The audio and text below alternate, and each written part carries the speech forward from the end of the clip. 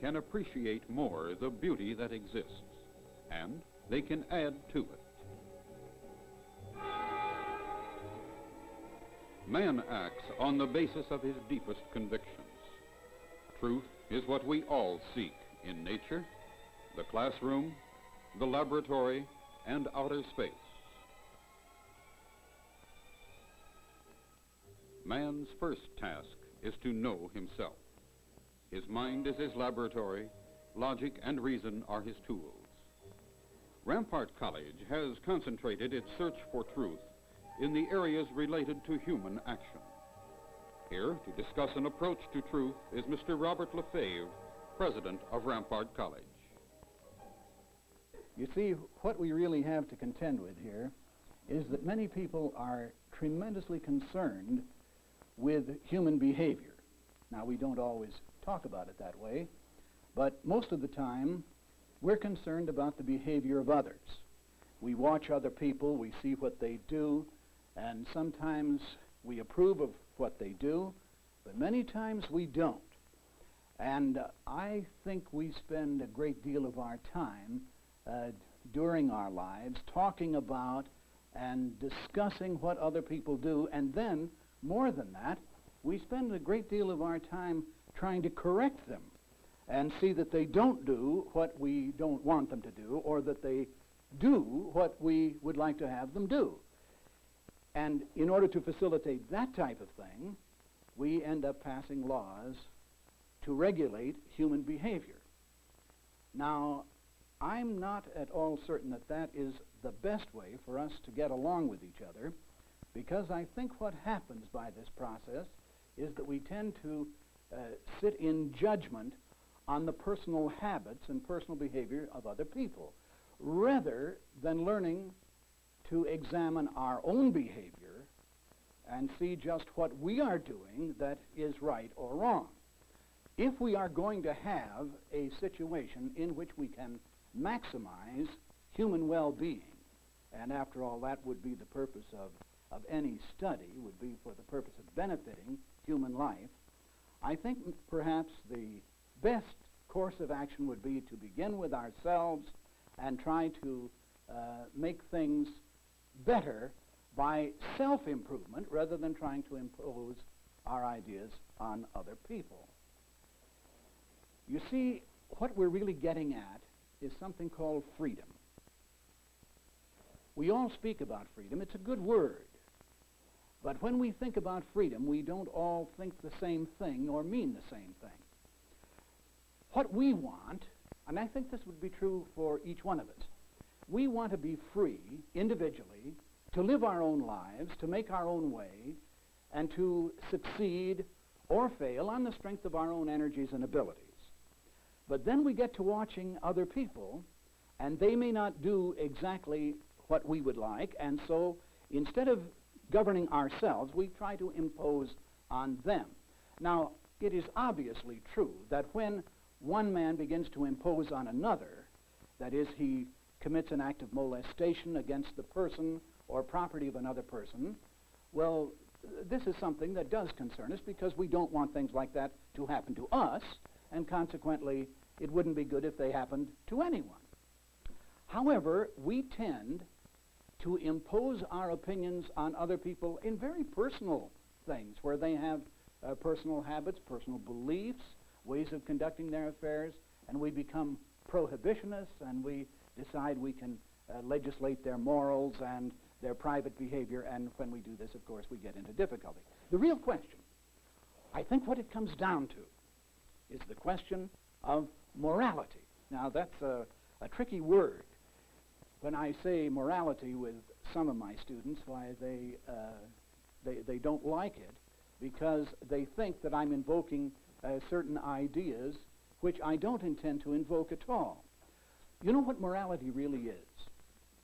It's a concept that tells us how we ought to behave and how we would like other people to behave. In a sense, it's kind of related to wishing. It's how we wish other people would behave and how other people, I suppose, would wish us to behave. In this area of morality, what we really need to do is to find a scientific base from which to reason so that we could come up with a kind of behavior that would be acceptable not on religious grounds necessarily, nor on any other kind of grounds except a kind of scientific ground where we could get to the reality and work from there. So that's, I think, a very important idea, and one that we could spend a little time on profitably. You see, when we talk about freedom, we mean the opportunity of the individual to choose and to act upon his choices in a real world.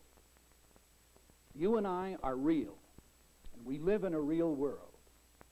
In fact, in order to deal with the reality that we try to deal with in life, we divide the nature of the things that we do and the nature of the things that we act upon into different orders.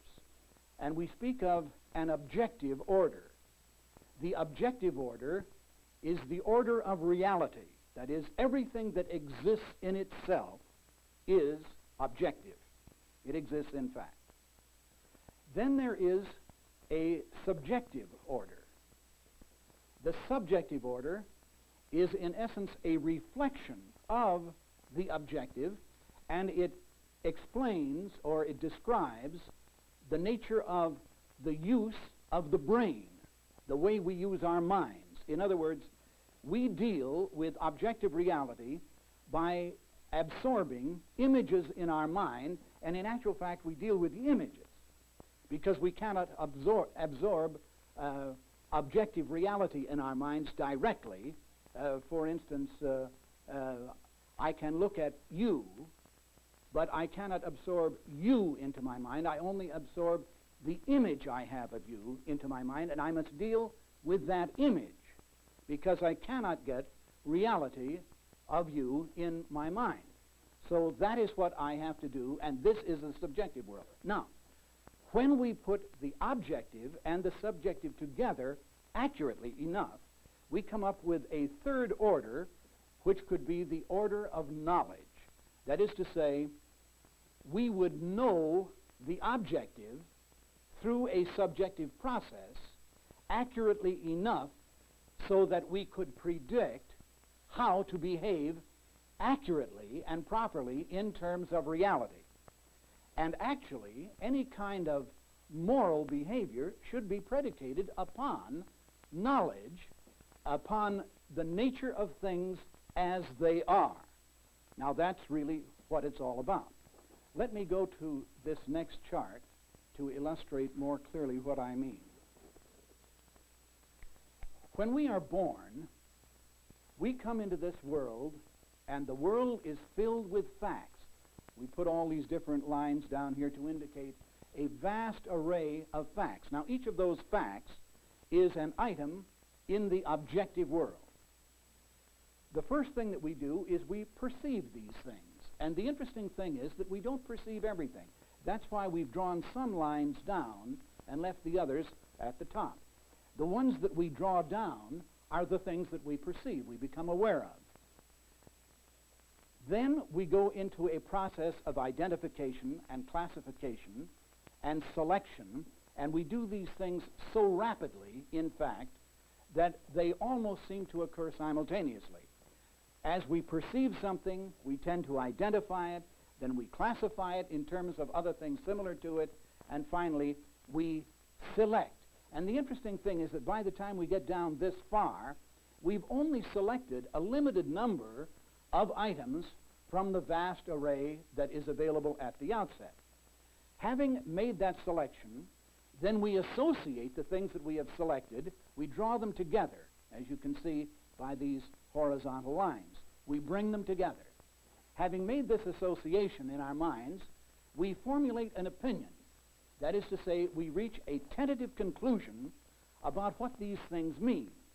Having done that, we develop an attitude or a belief as to the nature of what this really means to us. And from that, we take action. If our action is based on an accurate pulling down of the facts, a proper association of the facts, and the formulation of an opinion that is predicated upon the reality that we're dealing with to begin with, then the chances are very good that we'll get the kind of action that we want. In thinking and talking about scientific morality, what we really have to get to is the concept of a principle. I mentioned this matter of objective reality, and probably most of us think of objective reality as being those things that exist in nature that have three dimensions and we can handle, touch, and locate by our physical senses. A principle is also a factor in the objective order. A principle is simply a discovery that human beings make as to how certain things work depending on their nature. And what we've been trying to do for many years and haven't done very well is to come up with principles relating to human behavior so we would know what kind of behavior really should occur on the basis of the nature of man as it is. Well, we may have come up with a little principle here, and let me explain why I think that's possible. When we are dealing with a principle, or when we're trying to find one, what we try to do is to isolate a certain limited number of factors, put them together under controlled conditions, and then come up with a predictable result. If we can always predict the result from the same factors that are put together in the same way each time, then we have a principle. If it varies, then we perhaps have only a probability. If it varies pretty widely, it's only a possibility. But when we're dealing with a principle, it has to be predictable 100% of the time in relation to the factors that are being examined. I think we can find such a principle in human behavior. It would come to this thought.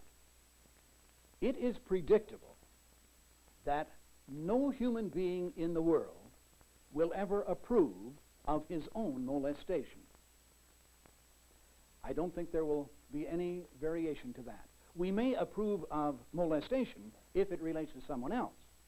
But if we control the circumstances and conditions and we talk about molestation, I think it is true that no one of us will ever willingly be the victim of an act of molestation committed against us by someone else, irrespective of the reason.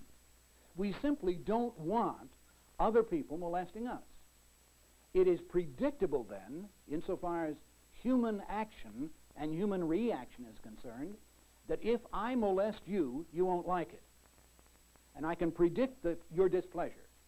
And if you act against me, you can predict the same thing, I'll guarantee it. I don't want to be molested either. I'm using molestation here now as a general term relating to the violation of the will of a person in respect to something over which he has dominion, his person or something else that is his. Now, to actually put this into a working framework of reference, what I would like to do is to show you what I think lies at the base of any degree of moral understanding. And that would be the property concept. Because as I examine it, I think this is the base of the whole thing. We have learned how to get along with each other down through the ages by learning the nature of property, and more specifically, the nature of property ownership. Now, that's a very interesting thing. In the early days, when the idea of property was first being discussed and brought out, many people used the word property to mean both the item owned and the fact or the action of owning. But I'd like to divide them and specify that something that is owned is the item of property, and the act or the relationship between the owner and the item owned is ownership, and it's something else entirely. In other words, one is an action that we take, a relationship that we establish, and the other thing is the property itself or the object with which the relationship is established, so that we are talking about two different things. In order to explain this so that we really get the significance out of it, we have devised a series of symbols that we use And I'd like to direct your attention here. We use